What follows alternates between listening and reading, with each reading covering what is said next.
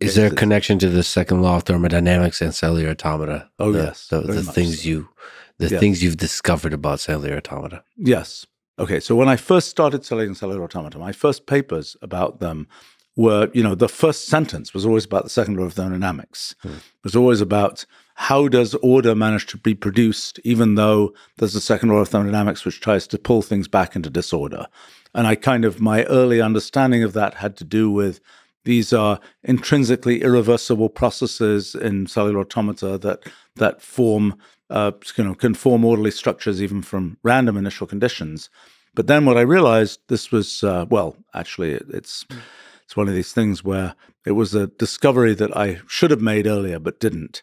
So, I've been studying cellular automata. What I did was the sort of most obvious computer experiment. You just try all the different rules and see what they do. It's kind of like, you've invented a computational telescope, you just point it at the most obvious thing in the sky, and then you just see what's there. And so I did that, and I, was making all these pictures of how cellular automata work, and I studied these pictures, I studied in great detail. You can number the rules for cellular automata, and one of them is, Rule 30. So I made a picture of Rule 30 back in 1981 or so, and Rule 30, at the time I was just like, okay, it's another one of these rules. It happens to be asymmetric, left-right, asymmetric. And it's like, let me just consider the case of the symmetric ones just to keep things simpler, et cetera, et cetera, et cetera. And I just kind of ignored it. Yeah. And then sort of in 1984, strangely enough, I ended up having an early laser printer, which made very high-resolution pictures. And I thought, I'm going to print out an interesting, I want to make an interesting picture. Let me take this Rule 30 thing and just make a high-resolution picture of it. And I did, and it has this very remarkable property that its rule is very simple. You started off just from one black cell at the top, and it makes this kind of triangular pattern. But if you look inside this pattern, it looks really random. There's, you look at the center column of cells, and, I studied that in great detail, and so far as one can tell, it's completely random. And it's kind of a little bit like digits of pi. Once you know the rule for generating the digits of pi, but once you've generated them, 3.14159, etc., they seem completely random. And in fact, I put up this prize back in, 2019 or something, for prove anything about this sequence, basically. Has anyone been able to do anything on that? People have sent me some things, but it's, I don't know how hard these problems are. I mean, I was kind of spoiled because 2007, I put up a prize for determining whether a particular Turing machine that I thought was the simplest candidate for being a universal Turing machine, determine whether it is or isn't a universal Turing machine. And somebody did a really good job of winning that prize and proving that it was a universal Turing machine in about 6 months. And so I didn't know whether that would be one of these problems that was out there for hundreds of years, or whether in this particular case, a young chap called Alex Smith, nailed it in 6 months.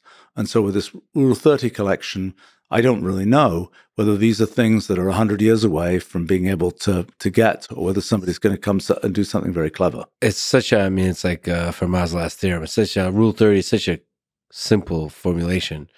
It feels like anyone can look at it, understand it, and feel like it's within grasp to be able to predict something, to derive some kind of law that allows you to predict something about this the middle column of Rule 30. Right.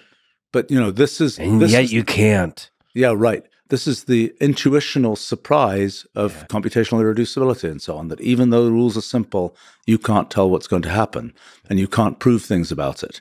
And I think so. Anyway, the thing I sort of started in 1984 or so. I started realizing there's this phenomenon that you can have very simple rules. They produce apparently random behavior. Okay, so that's a little bit like the second law of thermodynamics, because it's like you have this simple initial condition. You can readily see that it's very you can describe it very easily, and yet it makes this thing that seems to be random. Now, turns out there's some technical detail about the second law of thermodynamics and about the idea of reversibility. When you have if you have kind of a movie of two billiard balls colliding, and you see them collide and they bounce off, and you run that movie in reverse, you can't tell which way was the forward direction of time and which way was the backward direction of time when you're just looking at individual billiard balls. By the time you've got a whole collection of them, a million of them or something, then it turns out to be the case. And this is the sort of the mystery of the second law, that the orderly thing, you start with the orderly thing and it becomes disordered, and that's the forward direction in time. And the other way round of it starts disordered and becomes ordered, you just don't see that in the world. Now, in principle, if you sort of traced the detailed motions of all those molecules backwards, you would be able to, the reverse of time makes, as you go forwards in time, order goes to disorder. As you go backwards in time, order goes to disorder. Perfectly so, yes. Right. So the mystery is, why is it the case that, or one version of the mystery is, why is it the case that you never see something which happens to be just the kind of disorder that you would need to somehow evolve to order? Yeah. Why does that not happen? Why do you always just see order goes to disorder, not the other way around? So the thing that I kind of realized, I started realizing in the 1980s, is kind of like, it's a bit like cryptography. It's kind of like you start off from this key that's pretty simple, and then you kind of run it, and you can get this, complicated random mess. Mm-hmm.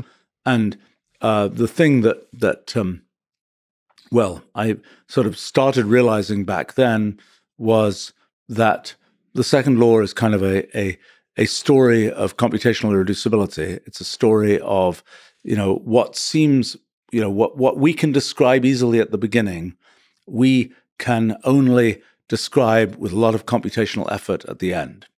Okay, so now we come many, many years later, and I was trying to sort of, having done this big project to understand fundamental physics, I realized that sort of a key aspect of that is understanding what observers are like. And then I realized that the second law of thermodynamics is the same story as a bunch of these other cases. It is a story of a computationally bounded observer trying to observe a computationally irreducible system. So it's a story of, underneath the molecules are bouncing around. They're bouncing around in this completely determined way, determined by rules.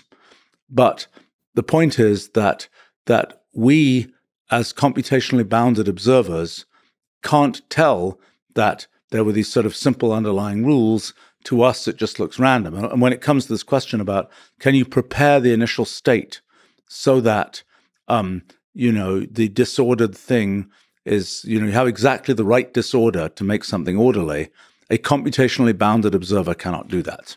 We'd have to have done all of this sort of irreducible computation to work out very precisely what this disordered state, what the exact right disordered state is, so that we would get this ordered thing produced from it. What does it mean to be computationally bounded observer? So observing a computationally irreducible system. So the computationally bounded, is there something formal you can say there? Right. So it means, okay, you can talk about Turing machines, you can talk about computational complexity theory and polynomial time computation and things like this. There are a variety of ways to make something more precise, but I think it's more useful. The intuitive version of it is more useful, which is basically just to say that, how much computation are you going to do to try and work out what's going on? And the answer is, you're not allowed to do we're not able to do a lot of computation. When we've got, in this room, there will be a trillion molecules, a little bit less. It's a big room. Right. And, at every moment, every microsecond or something, these molecules are colliding, and that's a lot of computation that's getting done. And the question is, in our brains, we do a lot less computation every second than the computation done by all those molecules. If there is computational irreducibility, we can't work out in detail what all those molecules are going to do. What we can do is only a much smaller amount of computation. And so the second law of thermodynamics is this kind of interplay between the underlying computational irreducibility and the fact that we, as preparers of initial states or as measurers of what happens, are, are not capable of doing that much computation. So to us, another big formulation of the second law of thermodynamics is this idea of the law of entropy increase. The characteristic that this universe, the entropy seems to be always increasing.